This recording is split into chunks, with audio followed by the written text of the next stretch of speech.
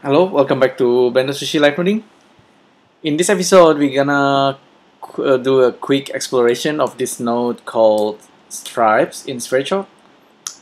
This node is very kind of mysterious kind of node. It's if there is no documentation and there is no example, it's gonna be a little bit difficult. But luckily, from the conversation I had with the developer, they provide an example how to create these stripes.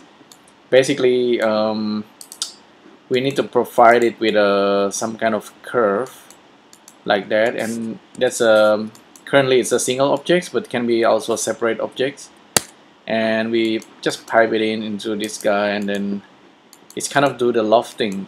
We can actually generate this as well.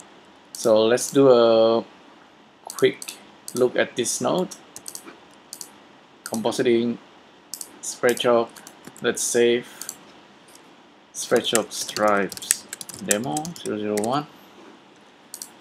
If I have time, I'll like to do like a write even just a documentation or some example.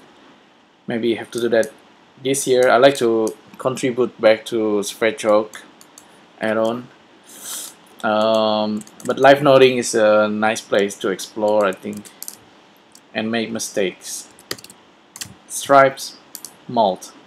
It's actually called stripes, but depending on the mode here, simple, malt or sign, this guy will change name. Simple, square. By default, it's malt. I don't know why. So this one asks for vertices, interval, attractor. The simplest example is if we use Bezier curve. This is the example that's given by Nortikin or Nikitron, one of Sverchok developers. So basically, you provide stripes.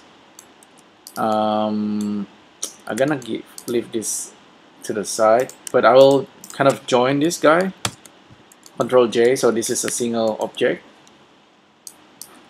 and I'm gonna load it using the objects in MK3, get selections, Bezier curve, and then plug this into that guy, and use viewer draw node. This guy, this node also have multiple output: stripes, out, in, and shape. We can start with the shape, I think. And right away we get an error, and then we say multiple has exception index. I believe we need to use a separate loose part here. And yeah, we are getting something, but looks like because I do the scaling and place this object somewhere else, the result is not it's not following this. If we want to make this to follow the curve exactly, we need to use the matrix apply. Vector apply the matrix transformations and then plug that in that guy. So okay, now we have a result. And looks like it's just a bunch of dots, but depending on the mode, simple, multiply, sign, it's not, we're not getting any differences. Maybe the factor and the scale will have any effects. No effects. Let me try stripes out. Stripes out. Okay, the vector seems to be affecting it, and then the scale. Stripes in also. Yeah, I found this very interesting kind of a node here. Maybe I can go to edit mode here, edit the curve slightly, and then refresh. Okay, apparently it's doing that. So the order of the curves also matters. I believe we can use a list shift or list shuffle, just shifting the order of this curve. Okay, That's kind of nice looking. The shape, I believe, to create like a lofting, we just use a UV connection, plug in the vertices from the shape, and then output into that guy, and hopefully we get a result. Okay, so we have the slicing in this case. If I turn off slicing, I get the lofting. Cool. And that's a polygon in the U or V. Maybe it doesn't matter in this case. Cycle, if we need to.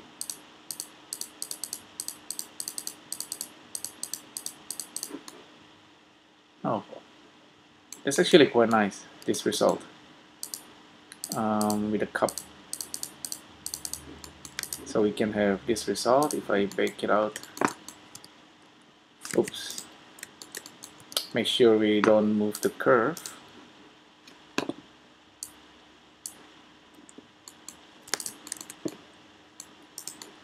So that's quite nice actually. Can be really useful if you're doing modeling, parametric modeling. I'm kind of wondering if we just select this curve and then use it here without separate loose part. So grab the selection, apply the matrix, plug in the vector into that guy. Oh, we do get a result as well. I like this method more. So that's a live lofting. Cool. I always want this feature, and I didn't know that Sverchok has this feature, so very handy. So we can have more one. If we actually group this guy, just group them together and Control G and then get selection, and select object vertex group. If I make another curve here and here,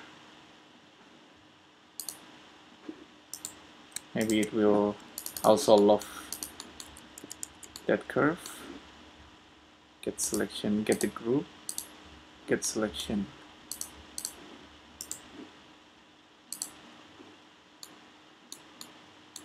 Okay, but the order is a bit funky.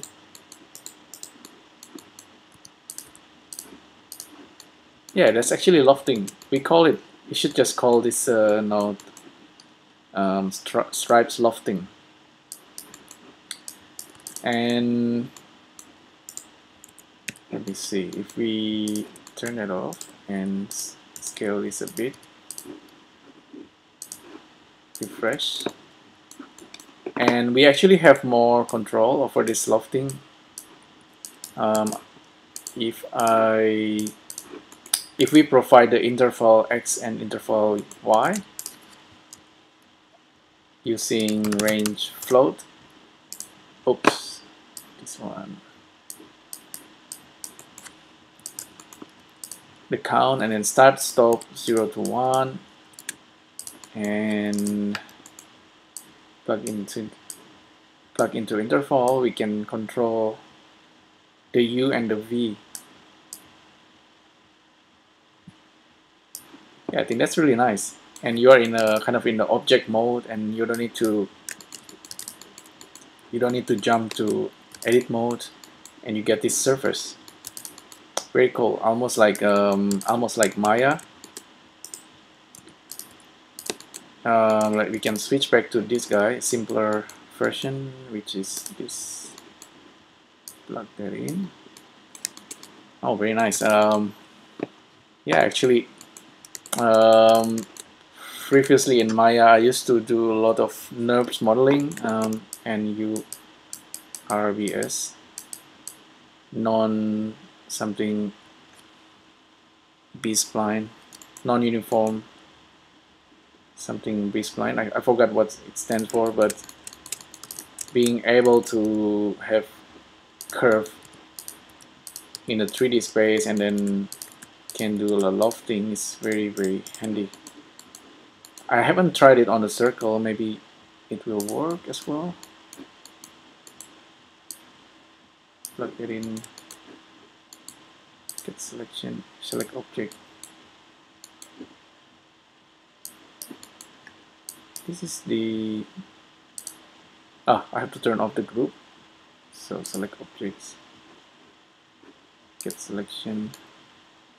Apparently kind of work with the circle as well.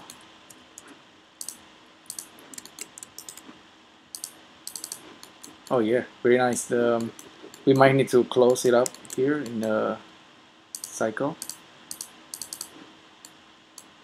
Yeah, it's not perfect, but better than nothing. Squared mold. Whether's kind of wondering whether this has any effect on it. So that's probably not like 100% lofting, but still that can be really useful. So let's get back to this simpler object.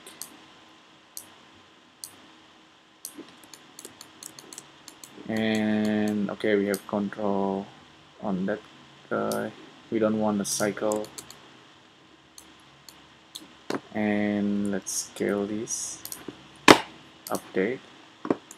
It works fine. And we also have the attractor function here, and this stripes out, stripes in, etc. I have not tried this, but have a look. Stripes in, striping. I think if we use stripes in and bake it out, this gonna generate all these stripes. That can be also handy if you're doing like an architecture kind of work. If I'm not wrong, you can also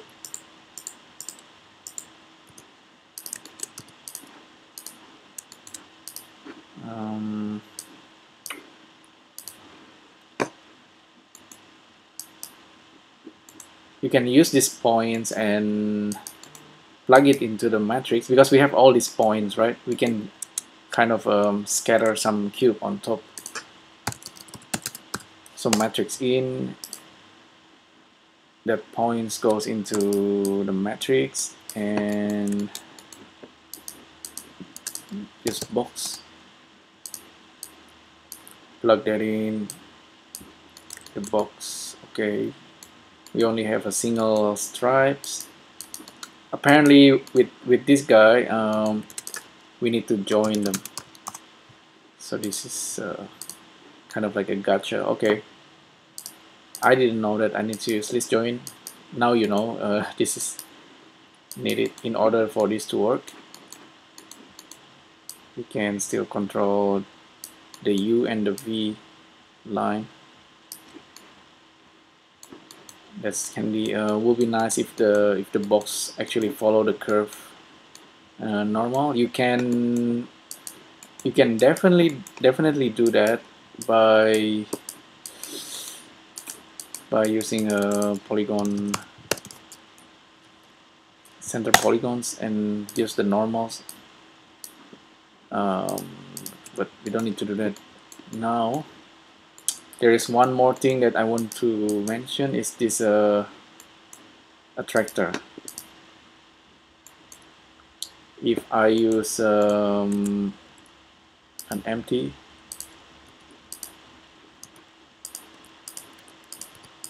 and let's use objects ID out mk2, just get our empty and plug in the matrix out. This guy, location is going to attractor. So we have the location of this empty being tracked by object ID out. The output should update every frame. Okay, now we can affect the scale of this cube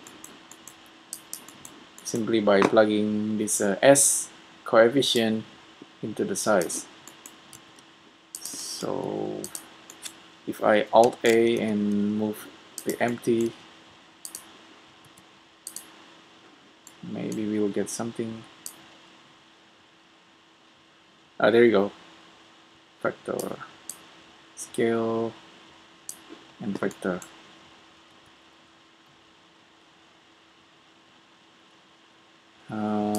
Maybe simple.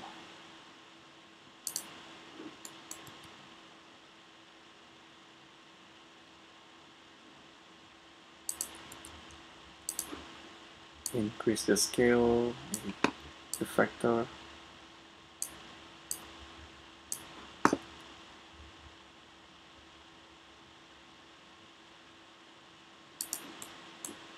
It has some kind of effects, but I found that maybe it's not quite 100% right. Maybe I need to kind of invert the result. It looks correct on the last stripes here, but not the rest of the cube. So I'm kind of wondering why. This vector polygon.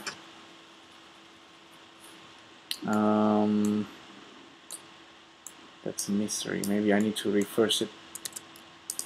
Math. Use 1 divided by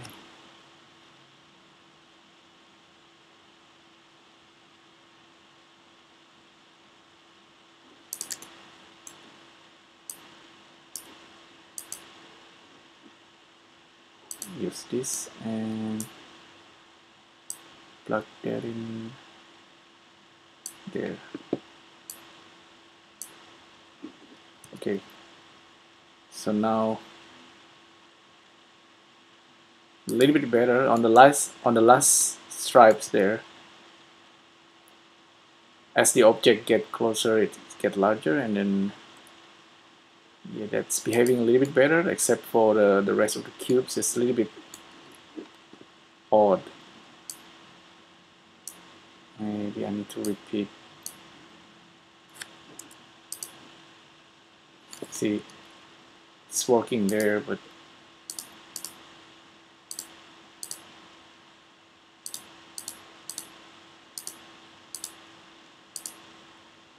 the rest of them doesn't behave properly. Maybe I need to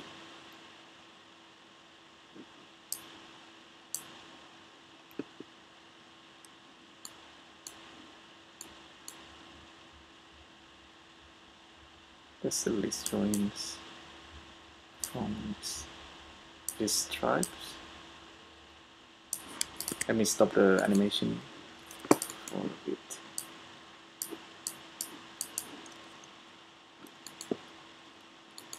Maybe I need to repeat the list.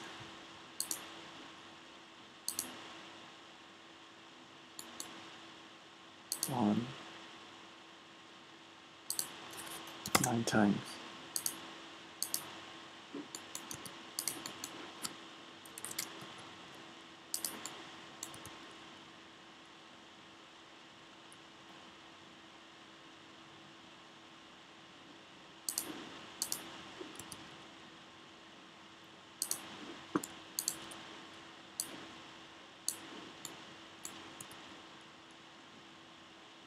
No, I think I'm missing something, but yeah, probably I'm gonna have a look on that and maybe revisit this node at some other point. But yeah, basically this stripe nodes does kind of lofting, and also you can use it to instance bunch of objects and have some kind of this attractor kind of effects. One of the mystery node in Sverchok, it doesn't have much of documentation, maybe because the developer is busy, but this can be useful if you know how to use it. And this is the example. I will put the I will put this example online and for you to have a look. If you have any question, feedbacks, just let me know, and I'll see you in the next video.